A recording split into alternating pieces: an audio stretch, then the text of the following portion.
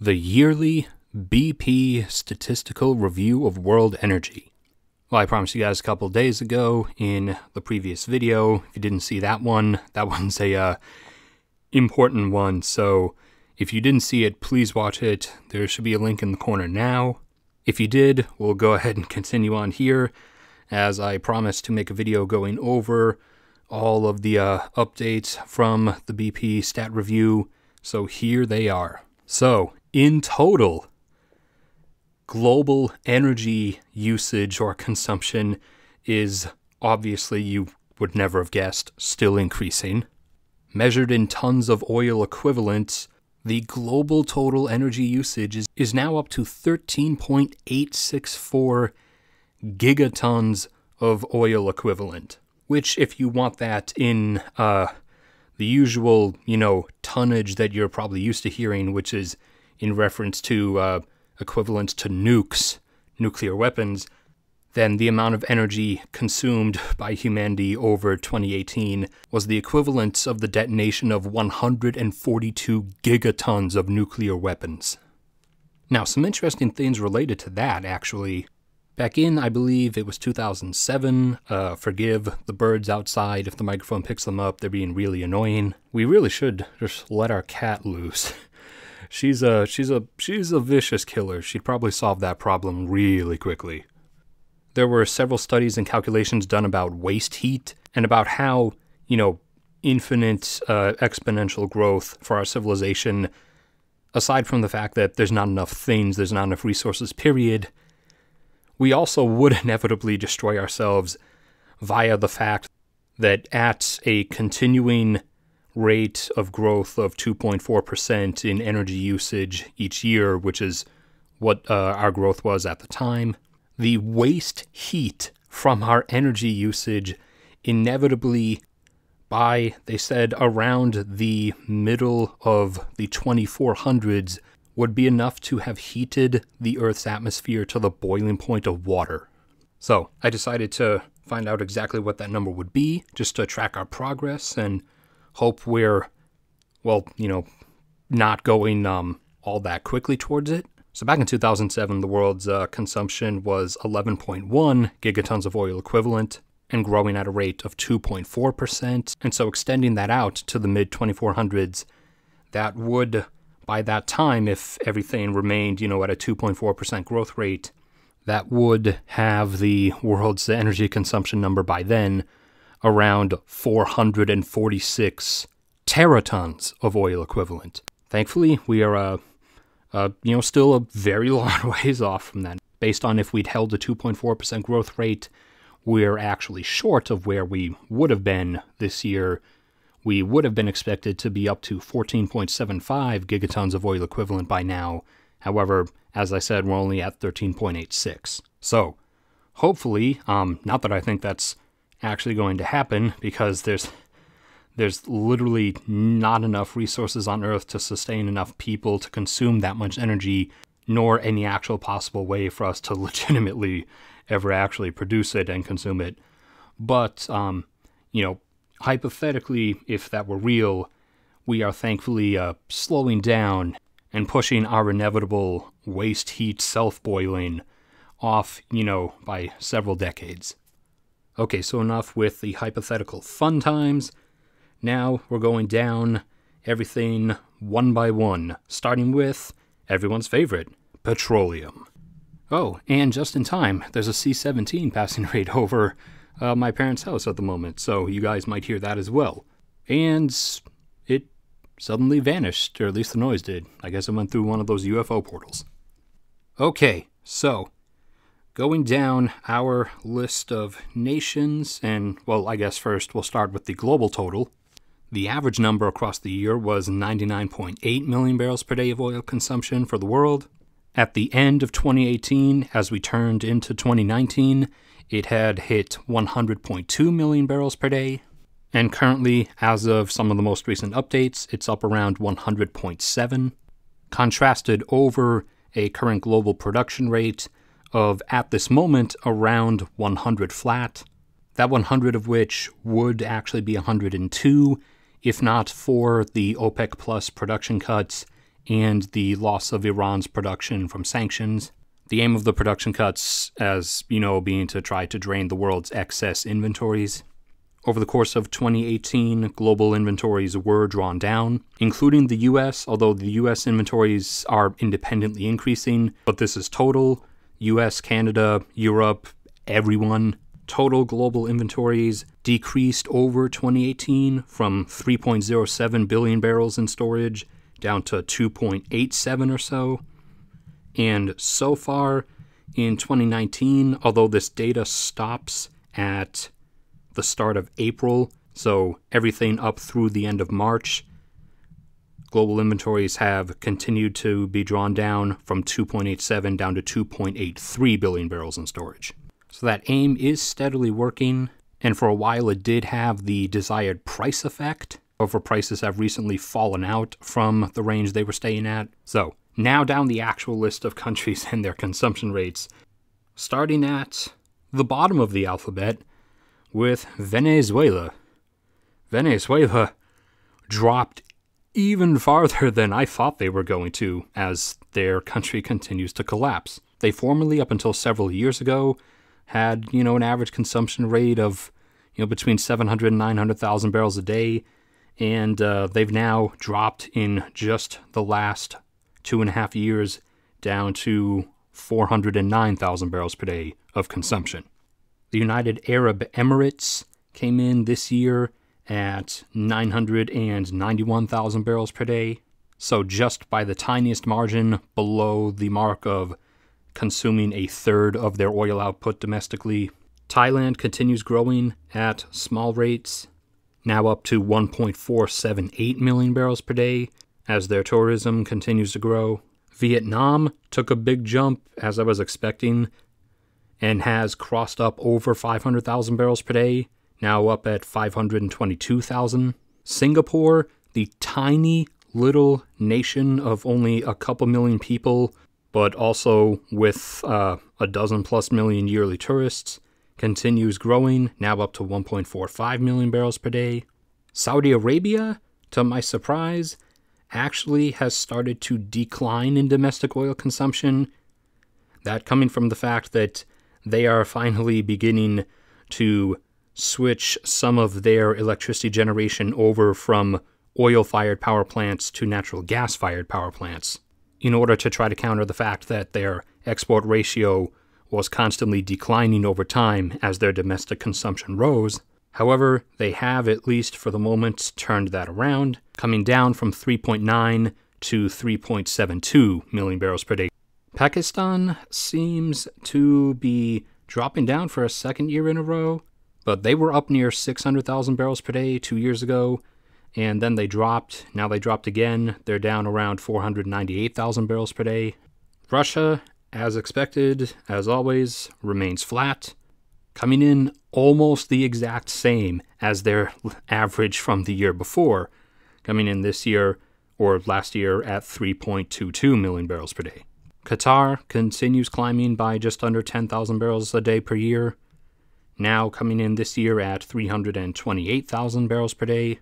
Oman actually dropped. I was expecting them to continue increasing and pop over 200,000 barrels per day, but they actually dropped back down to 192,000.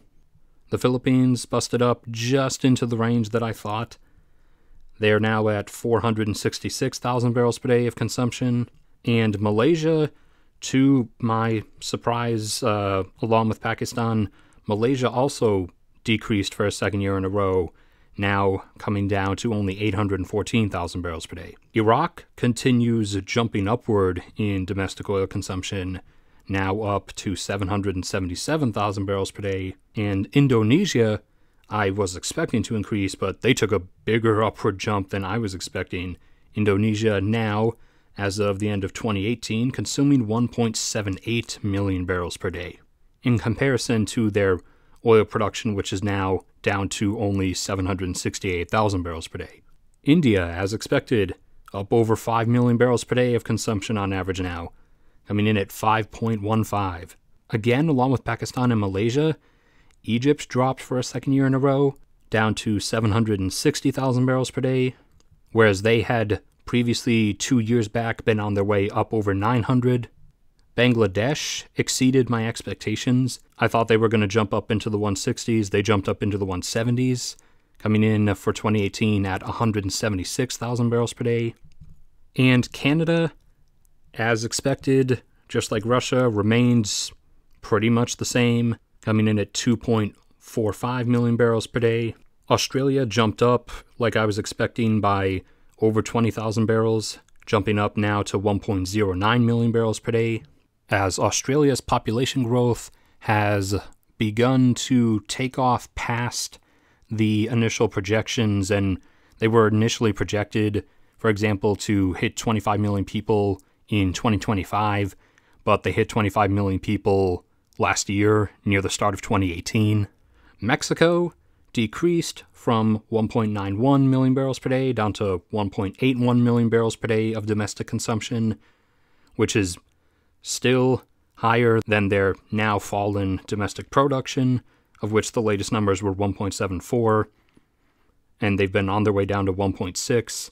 Ecuador has, and I correct myself from, I thought I said in the previous video, they're not at 280, they're at 255,000 barrels per day, which instead of being over the halfway point is basically right at the halfway point in comparison to their oil production. As well as Algeria, of which is in terminal decline in terms of their oil production.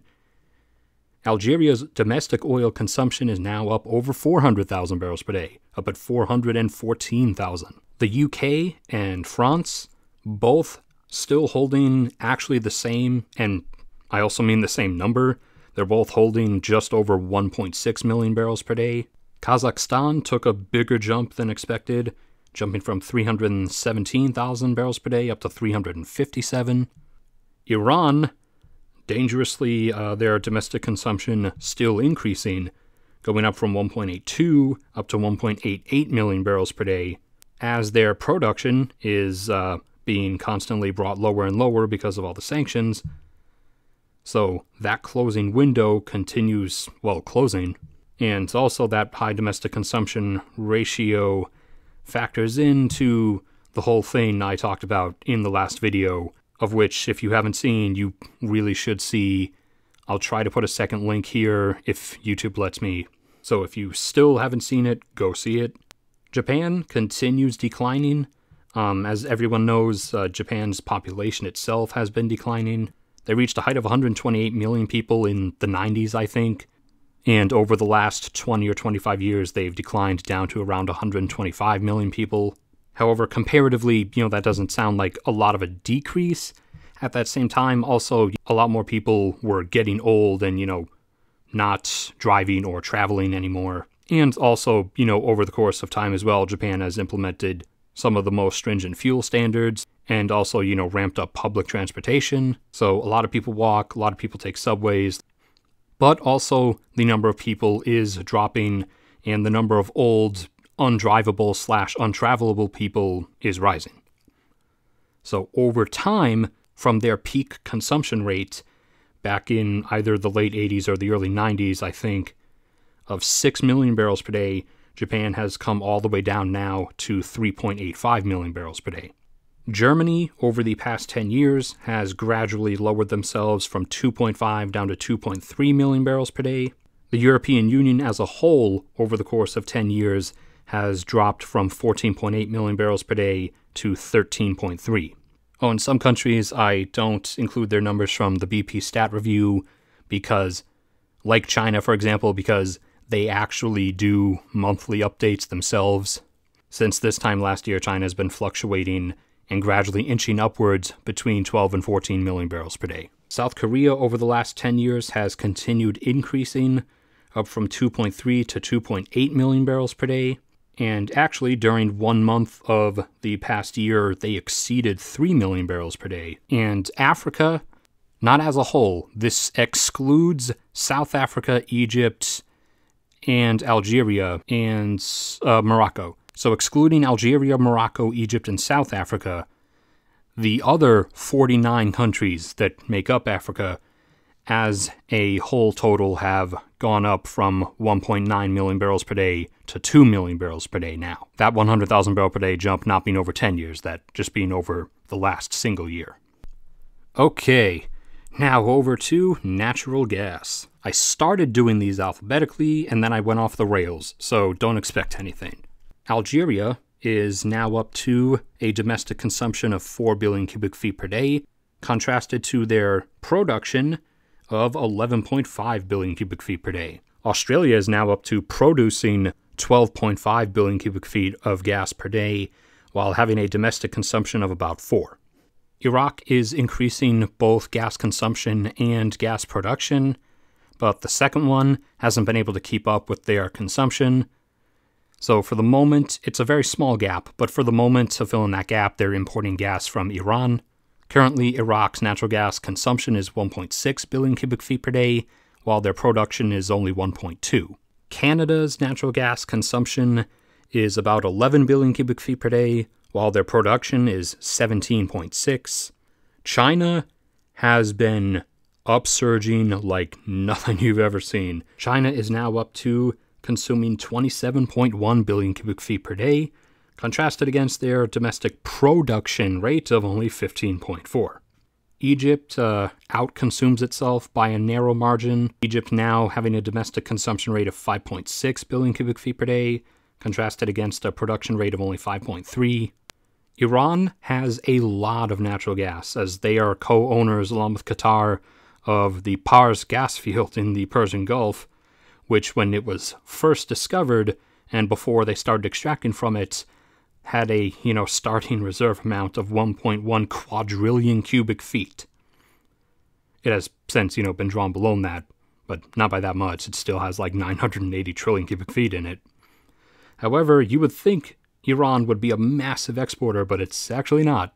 It consumes almost all of it domestically for its own power generation. Iran pumps out 22.5 billion cubic feet per day of natural gas, but consumes 21.5 of that, so only gets to export about a billion cubic feet. Qatar, on the other hand, has a massive export ratio, only consuming themselves 3.9 billion cubic feet per day. That 3.9 is contrasted against their production rate of 16.7. The UK's natural gas consumption rate has remained relatively flat, although starting to decrease in recent years, while their production rate from the North Sea has been continuing to plummet along its terminal decline slope. They consume about 7.4 billion cubic feet per day, while producing now only down to 3.8. Norway is a massive exporter in terms of its ratio, because Norway gets almost all of its electricity from hydropower, because they have a small population and they have a lot of high altitude flowing down to low altitude rivers. So Norway is a very blessed nation and only consumes themselves 0.3 billion cubic feet per day while producing 11.5. And their production has still been increasing. Saudi Arabia consumes 10.7 and produces exactly 10.7. Bangladesh consumes about 2.6 billion cubic feet per day while producing about 2.6 billion cubic feet per day. Russia isn't as bad as Iran, but still consumes a decent enough portion of its own output. Russia consumes domestically 43.5 billion cubic feet per day while producing in total 64.2. So they still get to export a little over 20. The UAE consumes about 7.1 domestically while producing only about 6.2. India's production has remained flat while their consumption has been rising. India consumes 5.5 versus producing only 2.5. And the three all-to-nothing Asian nations, starting with South Korea. South Korea consumes 5.2 billion cubic feet per day over a production rate of 0, as South Korea has no petroleum or gas, along with Japan, who consumes 11 billion cubic feet per day over a production rate of 0, and Taiwan, who consumes 2.2 over 0. Indonesia consumes 3.7 billion cubic feet per day, while still pumping out 7. Kuwait consumes about 2 billion cubic feet per day versus producing only about 1.6. Mexico has, along with their oil production, their natural gas production has been falling on its terminal decline and is now down to only 3.5 billion cubic feet per day, while they are consuming 8.5. Turkmenistan, a nation famous for having a huge amount of untouched natural gas reserves, is only producing 5.8 billion cubic feet per day, as most of those are completely, as I said, untouched and undeveloped. Turkmenistan only consumes 2.7 while pumping out 5.8. And Thailand is now up to consuming 4.7 while down to producing 3.5. Now, I didn't include the US because we get weekly data from the US, so, you guys are updated about that all the time. In global total, the world is now consuming 369 billion cubic feet of natural gas a day. So, you have that to think about. Now over to electricity. China, way faster than I thought, has already exceeded consuming 7 terawatts. China has now hit 7.1, whereas the US, who had once been over 4 terawatts, and then with the whole energy efficiency revolution thing that took place over the last 15 years, the US had actually dropped back down to 3.7, and then as, everything was switched over to energy efficiency stuff, again, population growth and new building construction became the main driver again, and we started climbing back up, and now we are back up over 4 and have come up to 4.46 terawatts. India has been skyrocketing as well. India is now up to 1.56 terawatts, and since they have about the same population as China now, if China is any indication, India is going to be going a lot higher. Russia, for the last 10 years, has remained flat at about 1.1. Japan, through a combination of both the energy efficiency revolution and their declining population, has declined over the last 10 years or so from 1.2 down to 1.05. And that's everybody who's over at least 1 terawatt. Vietnam has been going up through the roof, giving everybody access to electricity. And as, their own standards of living increasing, people are getting, washers and dryers and TVs and such. Vietnam is up to 212 gigawatts. Saudi Arabia skyrocketing just as well, up to 383 gigawatts now.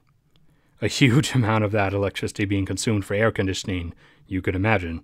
Indonesia is climbing up pretty fast, up to 287 gigawatts. Iraq has nearly tripled their electricity access / consumption over just the last 10 years, from 35 up to 103. The United Arab Emirates, with all the hotels and all the buildings and all the resort things and all the super billion-dollar play around, spend your money stuff they're constantly building, has been going through the roof despite their tiny population. They are now up to 136 gigawatts. Egypt continues climbing along with their population growth. As their population is nearing 100 million, their electricity consumption has now passed 200 gigawatts. Iran has been ever going up over the course of time and has now hit 310. Qatar, they've doubled their electricity consumption in the last 10 years, now up to 39 gigawatts. Singapore is now up to 52 gigawatts. Bangladesh has been progressing pretty good in terms of trying to get electricity to as many people as it can, as quickly as it can. They've more than doubled in the last 10 years, gone from 34 up to 79. Turkey has gone from 198 gigawatts up to 302. Canada has been increasing, albeit very, very gradually, from 638 gigawatts 10 years ago up to 654 now. Mexico has continued climbing, going up from 269 10 years ago up to 332. South Korea, despite their population growth being very marginal, South Korea has been still rapidly expanding in electricity demand / consumption. They've gone up from 442 gigawatts up to 594. Thailand's not going up that fast. going up over 10 years from 145 to 177. And Australia still increasing, but increasing really slowly, going up from 241 10 years ago up to 261 today. And Malaysia climbing at a decent pace, going up from 106 to 168. Now, Africa as a whole, with the exclusion, of course, of Egypt, South Africa, Algeria, and Morocco. So the other 49 nations that make up the continent, Africa has gone from a total of 622 gigawatts 10 years ago up to 853 today. And the European Union has held almost flat with a slight decrease over time, 10 years ago being at 3.39 terawatts and today being at 3.28. And the world total, as I mentioned in my Why the Green New Deal Won't Work Doing the Math video, which you should definitely watch, unless you think it will work and you want to be devastated and learn that AOC is wrong and magic isn't real. But as I said, global electricity consumption is now almost up to 27 terawatts, whereas 10 years ago it was down at only about 20. To the decimal point, 10 years ago was 20.4, and the end of 2018, it was over 26.6. And if all as it indicates to continues, then by 2040, we will be either at or over 40 terawatts. Alright, so some last little bits here. Let's see who's actually not being paranoid or being stupid and is actually building nuclear power. The US remains exactly flat, again, at 849 gigawatts of installed nuclear capacity. No additions, no decreases. China has quadrupled their amount of nuclear power capacity over the past 10 years, now coming all the way up to 294 gigawatts. Whereas India, with smaller numbers, though still has doubled their capacity, now up to 39 gigawatts of nuclear power. And Russia has increased by a third, up to 204 installed gigawatts. Japan has been restarting their reactors after 6, 7, 8 years. Before the accident, they had 300 gigawatts of power being generated from nuclear, and then they brought themselves all the way down to 18. Now, during the last 2 years, they have restarted many and brought themselves back up to at least 49. Canada remains perfectly flat at 100 gigawatts. The UK remains somewhat flat at 65. Germany, as with unfortunately many other things, continues down their path of declining intelligence and has been shutting theirs down one by one, dropping from 150 gigawatts 10 years ago down to only 76 now. And South Korea remains relatively flat at 133. Global total of nuclear power generation, it's right around 2.7 terawatts. And with just a few last things to look at, world coal consumption for power generation peaked at 5.4 billion tons a year. For the moment, at least, it declined down to 5.3, but has sort of stalled. The U.S. has seen one of the biggest decreases, as the U.S. is abandoning everything to chase after natural gas, a decision that is in time going to harshly backfire. But we'll have to wait for that when it happens. The US, a decade ago, was consuming about 1 gigaton of coal for power generation, and now is down to, as of the latest updates, only around 690 million tons. China had been ever increasing, however they've now gone flat. 10 years ago, they were consuming about 2.3 billion tons of coal for power generation annually, and now they've gone flat for the last few years at about 2.7. India is still firing up, nearly doubling over 10 years from 370 million tons a year up to 645. Russia has decreased a little bit from 140 million tons a year used for power generation 10 years ago down to 120, most of that coal capacity being replaced by new nuclear capacity. Australia has gone from 82 million tons a year down to 62, and instead of switching that over to natural gas or nuclear, Australia is going the route of all sunshiny solar panels, and when those don't work, powering the entire electrical grid with hashtag bunkers of batteries. A directional choice that is going to horrendously backfire. And the European Union, to no surprise, over the last 10 years, has decreased their coal consumption for power generation from 432 million tons down to 317. And the last main page of sorts, the global CO2 emissions. Global CO2 emissions actually flattened off and plateaued for a couple of years, though these past 2 years it's started ticking up again. 10 years ago, it was at 30.3 gigatons, and then it flattened off around 32 or so. Now, over the past 2 years, it's come up from 32 up to 33.7. The U.S., despite all the accusations from its own politicians within the country of being the world's biggest emitter and needing to, rein in its emissions growth, the U.S. has actually been declining in emissions for over 10 years. And even before that, China had already surpassed the U.S. back in the first decade of the 21st century. So I know, politicians are allergic to facts nowadays, although I'm pretty sure some of my older viewers are probably going to tell me that's always been the case. But, they really need to just take some Benadryl and read. The U.S. has dropped from 5.6 gigatons 10 years ago down to 5 gigatons flat, whereas China had already been above us 10 years ago at 7.4 gigatons and has continued climbing up, now up to 9.4. India has doubled over just the last 10 years from 1.4 gigatons up to 2.4. Europe as a whole, to no surprise, has dropped from 5 down to 4.2.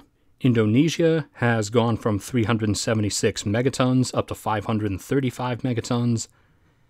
And the Middle East, the region as a whole, has gone from 1.6 gigatons up to 2.1 gigatons over the last 10 years. All right.